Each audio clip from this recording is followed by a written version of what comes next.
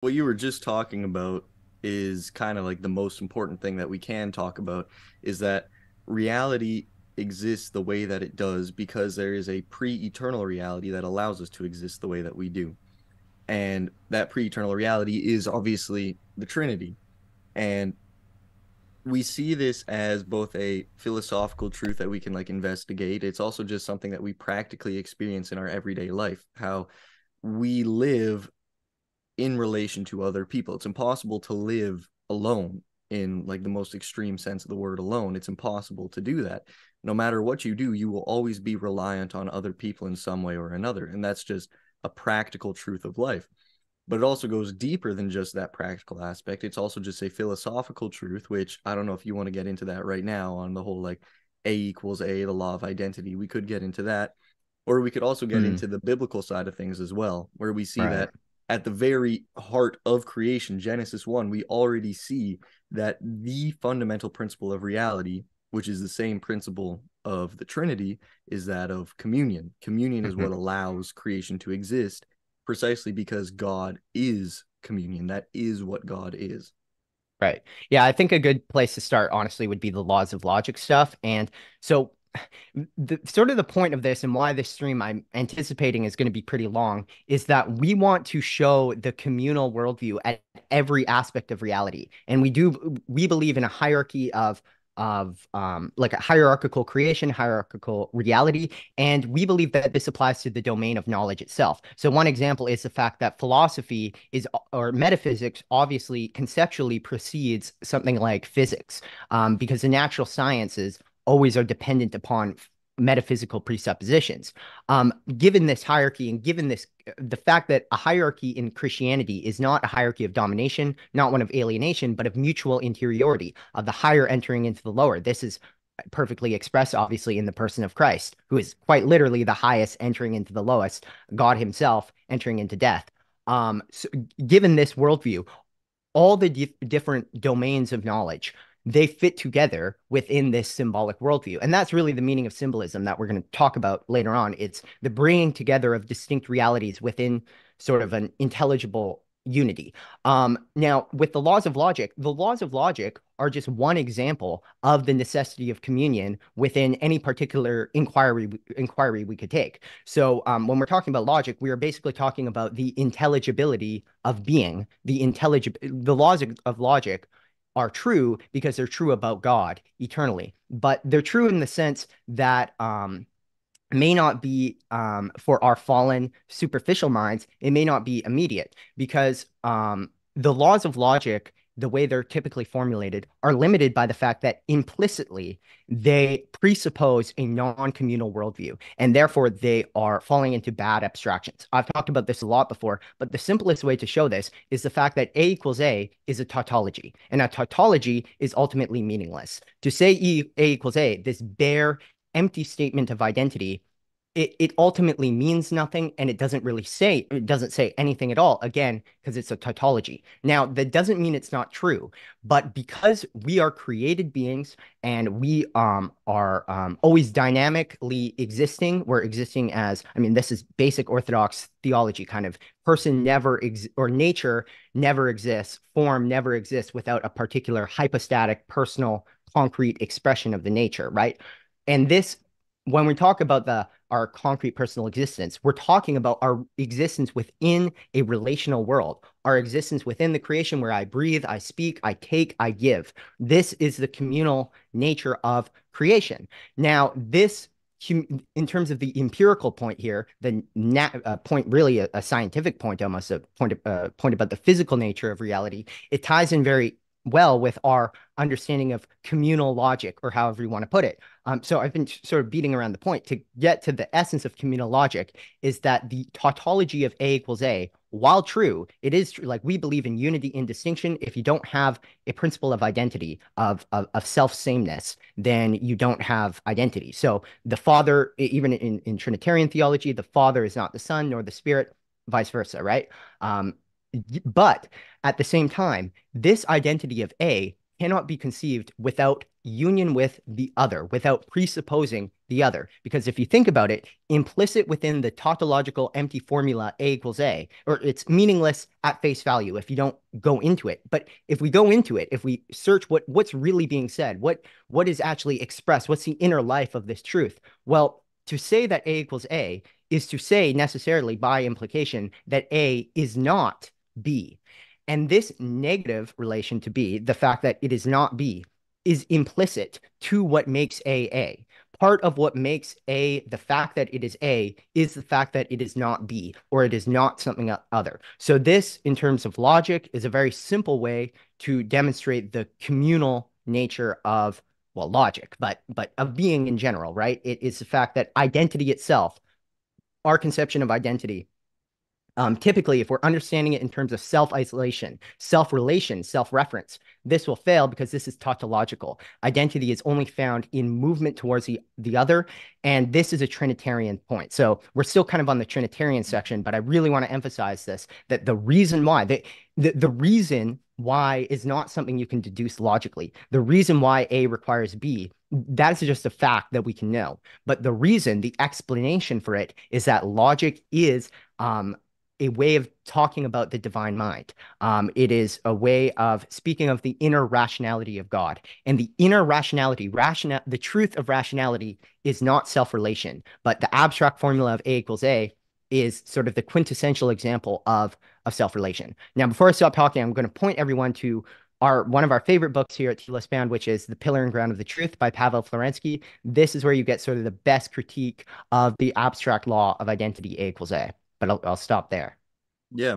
Um, a way to make it a little more digestible, I think, for most people is think about the world. Think about if everything in the world was yellow. Yellow is the only color that exists. We wouldn't have a word for yellow just because there would be no reason to describe yellow. That's just what everything is. There's no reason to distinguish between yellowness and any other sort of state of being just because the only state of being that exists is yellowness. But the second you introduce another color, let's say there's yellow and blue, now you have a reason to give yellow an identity. And identity is ultimately meaning. Meaning is the same thing as identity. It is the being of a thing, and that is only possible in and through a relation between one thing and another thing. So you can also think about it as if, let's say, every piece of music ever made was by Bach. We would never listen to a piece and be like, oh, wow, I love this piece by Bach. No, you just say, oh, I love this piece. There's no reason to clarify the fact that it's by Bach because everybody already knows that. That's just all there is. So I think that's just a way to make the idea behind what Trey is saying a little more digestible for people Right. who aren't familiar, like myself, with the laws of logic and all of that. Yeah, all that nerd stuff. Yeah. Yeah, no, that's a really important point. And it kind of it gets to the essence of communion, which is unity in distinction, right? It's okay. So this is so crucial. Unity does not supersede distinction, nor does distinction precede or supersede unity. Rather, unity is manifested in distinction. And I think we're gonna have to get at this at some point. I think we can get at it now. The way you can ultimately demonstrate that unity or identity has to be unity and distinction. Identity being has to be communal. It cannot be self-referential, is the fact that a self-referential ontology ultimately fails. It collapses into nothing. I think philosophically, the best demonstration of this is honestly the beginning of Hegel's Science of Logic, where he demonstrates that pure indeterminate being, that is being without distinctions, and this is something Allhart's, I know he's going to be able to riff on, being without distinctions is synonymous with nothing. Pure being is nothing. And Hegel goes a different route than we would want to go here. I mean, like, Hart kind of makes this point. Like, as soon as you accept the first step of Hegel, you've kind of started in the wrong place. And it's kind of like with Hart himself, all Hart. It's like once you accept the presuppositions, the whole worldview flows from it. So once you sort of accept Hartian metaphysical presuppositions, you're going to be like, female priests in 20 years. It's logical. So, but the thing with yeah, I'm going to leave this to Allhart because we've been talking about this a lot. The fact that if you don't have a principle of distinction, and ultimately, I think Allhart's going to want to talk about modern materialism and naturalism.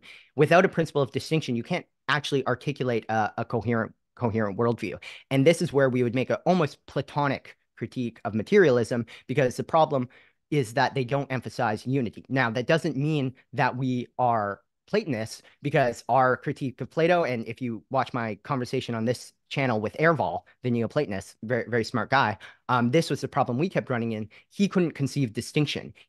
When he was trying to conceive of salvation, of union with the one, he couldn't have this understanding that we have of theosis, adoption as sons, where we remain distinct human created humans, yet we become uncreated by grace. He doesn't have this principle of unity and distinction of the higher entering in the lower. So the lower entering the higher has to be one of reduction of the particularities of the lower, which the distinctions in the lowerness in Neoplatonism is already conceived as sort of a falling away, an alienation from a primordial goodness, which is just like, if you think through this logically, this means that all the relationships you've ever had with human beings are ultimately nothing. They're meaningless. If the distinctions between them, if the identities themselves don't have some eternal significance to them. And this is something Father Staniloy talks about in The Experience of God. But yeah, I'm going to pass it off to Allhart, because this idea of unity in distinction and both sides needing to be emphasized, not to the negation of the other, but to the affirmation of each other in their mutual interiority, their mutual they mutually self-explain each other, right? The unity is explained by the distinction. The oneness of God we can articulate within a Trinitarian conception of God, and only within a Trinitarian conception of God. So yeah, Allhart, I'll pass it off to you. Yeah. You get into a lot of stuff that J.P. Marceau, the host of that Symbolic World Metaphysics course that I'm taking, gets into a lot as well. So basically,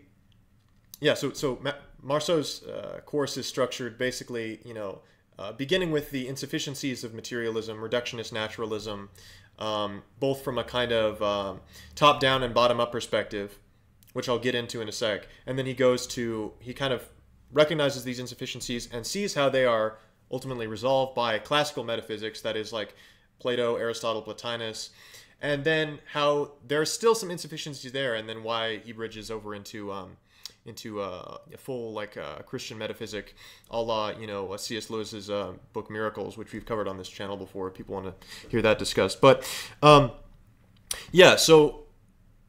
this principle of distinction is really key for any knowledge. I mean, a lot of guys make this point, but it really is true, because as John Vervaeke's pointed out, basically if you don't acknowledge distinction, you end up collapsing all of the things a scientist studies, for example, and all postulates, all objects of thought end up being deconstructed as well. But this is especially apparent in the material sciences in a way I can explain. So basically, John Vervaeke, and he's not the only one, he's just a particularly lucid and perceptive example. He's noticed that modern science, contemporary scientific study, is basically a praxis without a metaphysic to ground it. So, we're studying these things, but ultimately we have a metaphysic, that is reductionist materialism, that undermines our ability to study things at all, because materialist metaphysics is basically an infinite regress of reducing wholes to their parts. In materialism, there can't be any whole that is irreducible to its parts, or has qualities which are ultimately not explicable by its parts. This is what David Bentley Hart is getting at, if you've heard him say that anytime a scientist talks about emergence, you can just replace that with magic, with hand waving, because basically they're relying on a principle which they could never explain within their ontology, and that is emergence. So John Vervaeke sees this, and a lot of other scientists see this too. To something you can look at like Don Hoffman or Bernardo Kastrup. There's various other figures in scientific fields, philosophy of mind, neuroscience, cognitive science, or even just biology and physics that recognize. Basically, we have this thing, emergence, that we need to have an ontology which can explain, because we need emergence to be able to study anything in particular. So if you're a materialist, what you're going to want to do is if you're consistent, you're going to look at, say you study beavers, You're going to reduce the beavers to their cells, but okay, we can't stop there because those cells are reducible to the molecules which make them up, and those are reducible to atoms, and those atoms are reducible to subatomic particles, and those subatomic particles are reducible to some kind of wave. And eventually, you either get to a point where you get nothing, which is what Ed Feser points out in his book, Aristotle's Revenge. Yeah. You basically get to a point of prime matter. So at that point, Yeah. you're already kind of conceding a classical metaphysical ontology because you're talking about form and matter at that point. Or you get to a point where there's really nothing you're studying. So you end up having to, John Vervaeke talks about how it's if you look at materialists and if they were consistent, they would end up with a conclusion of like a radical monism, where basically everything that exists, everything you could possibly study in a scientific field or in a philosophical context or even just think or experience in your day-to-day life is ultimately an illusion. You end up with like an almost like radically like Far Eastern notion if you're consistently a materialist. But the materialist doesn't want to do that because he wants to study beavers and do sociology and study hydrogen atoms and all this kind of stuff. So what they end up having to do, and this is quickly becoming apparent for various reasons, is acknowledge the classical metaphysical distinction between form and matter. So you have prime matter, which is this qualityless potential for instantiation, and then you have form, which is identity, which is what Vervaeke likes to call Gestalt, to use the German term. It's this kind of structural, functional pattern that is then instantiated in matter.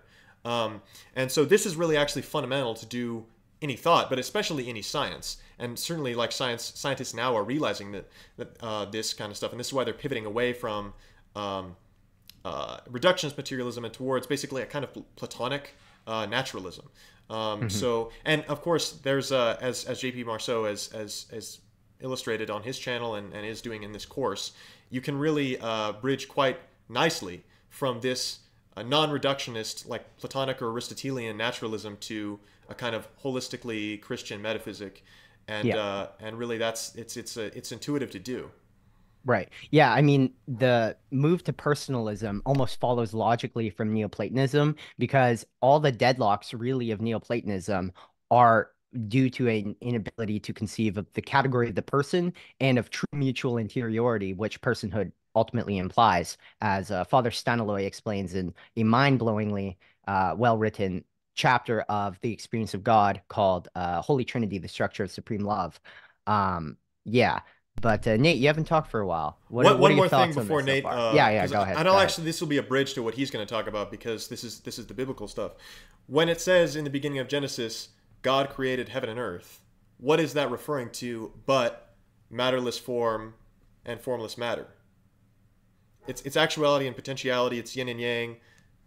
Contemporary science is realizing that we need essentially an ontology that is about the communion of heaven and earth to even do any science at all. So with that, I'll hand it off to you, Nate.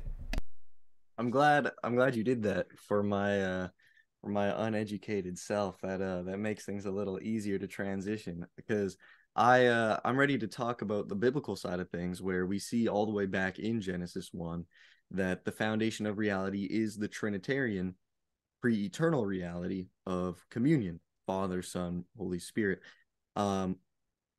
I think that it's fundamental to the understanding that we have of communion to understand that with interior to reality and interior to communion itself, because communion is reality, there is hierarchy. It's not just A and B just looking at each other on this two-dimensional or one-dimensional, or I guess it would be a two-dimensional plane. There's a three-dimensional aspect to it where there's a structure to the way that communion and reality works. And we see this in the Trinity itself. We see Father, Son, Holy Spirit. Father obviously being the masculine, head, and then Son being the feminine side of that relationship, with the Holy Spirit mediating between them. And now when I say masculine and feminine, you shouldn't be thinking in the terms of male and female. Male and female is, generally speaking, a masculine-feminine relationship, but that is not what masculinity and femininity is. And this is a very fundamental point to understanding communion and understanding, modern gender theory, even, masculinity and femininity are a spiritual reality beyond the social constructs that we have and beyond biological sex itself.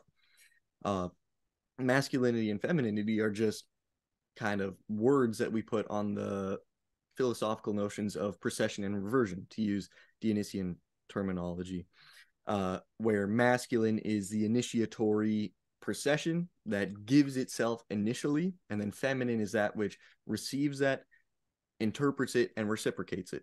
And that's what we see in the Trinitarian relationship. The Father, who is the monarch of the Trinity, he is the initiator of the Trinity. He gives himself in his entirety to the Son as the masculine, and the Son takes that, and instantly, without time, he reciprocates that love back to the Father, because it's eternity. There is no waiting.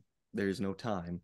It happens instantaneously. But of course, this has to happen through the Holy Spirit, because there can't just be this two-dimensional dyad of two things just looking at each other, getting lost in this two-dimensionality. There has to be that hierarchical structure to it to allow for expansion in all directions. There can't just be this two-dimensional line. A line is meaningless. A line goes nowhere. There's nowhere for a line to go, because it's the same from beginning to end. And there is no beginning or end without a three-dimensionality to it. The three-dimensionality opens up this dyad towards a true infinity, which isn't just this horizontal, lame existence. And if you think about it, like, there is a reason why the Holy Spirit, the third, is associated with revelation, with creation in the Nicene Creed too, and with union, bringing together. I mean, the body of Christ is united in the Spirit. It's because the Spirit is the third, in whom the self and other, the male and female, the subject and the, well, predicate isn't the right word. That's Bulgakovian stuff. But in any case, the self and the other, where two individuals are united, they're united in the third, always. And this is a genuine Trinitarian symbol, and I really want to emphasize it. It's that communion for us, and this relates back to what we opened with. Communal ontology is Trinitarian ontology. It's Christianity. It's Christian metaphysics. Communion is always triune. Like, the most fundamental pattern of communion is triunity. You cannot reduce further. You can add to this. So this is what Florensky kind of demonstrates logically, or not purely rationalistically, but he demonstrates that that three is basically the necessary number to conceive of identity. I'm not sure. I was talking with Allhart about this last night. I don't know if I fully buy everything Florensky does. However, Father Staniloy, who is basically a saint, no one sort of denies his theological brilliance and orthodoxy. He quotes Florensky in the Experience of God on this specific point, where Florensky demonstrated the contingency, the non-necessity of any fourth hypostasis, of any fourth principle. But why? Okay, maybe it's too. Again, I don't even know if I buy Florensky's argument here, but I agree fundamentally that we can demonstrate that three is necessary, at least in relation to two, because this is a big question. I always get it. People ask, well, if the self and the other being united is what communion is, why do we need a Trinitarian worldview? Why not just a dualism? Why not Father and Son in eternal love? The reason why I don't think really you can provide a sort of totalizing, philosophical argument for God himself, why God subsists the way he does. But based on the revelation of God within the world, within creation, which is naturally patterned upon him, I think we can make arguments. And one great way of demonstrating it is the fact that if communion is the self moving towards the other ecstatically in love, imagine, let's just take me and Allhart, for example. Imagine if our ecstatic communion was, pause, but for the metaphor, let's just imagine the way I am relating with Allhart is us just nose to nose, face to face, like this, just for eternity. That's not true relation. True relation is when the two are brought together and then move outwards into the infinite world beyond, into the third, so there's three principles of reality here. There is the self, there is you. If we're speaking subjectively, it's you, knowing others, and all others can sort of be put under this category of others within the world, right? But the fundamental irreducible categories are you, self, the other, the predicate, the subject predicate, and then the copula, I will probably have to unpack this more, which is the third that unites them. So even if you think about two objects coming together, right? This is relational ontology, right? They're coming together, they're being united. Um, if there is no if it's just purely two-dimensional, it's either they smash into each other and are reduced to one dimensions, so ultimately it's incoherence, or they just fly outwards into equally one-dimensional points. So this is why you need a third, because the third is analogous to the space Yeah, and wherein the also two also meet. real quick, in order for two objects to collide with each other, there has to be a third principle, whether that's like Yeah, the laws of motion or whatever, or time. There has to be some sort of law which exists that allows the two to join with each other. yeah, And yeah, that's what the Holy yeah, Spirit is the Right. principle of, the yeah. law of love, if you want to call him that. Mhm, mhm.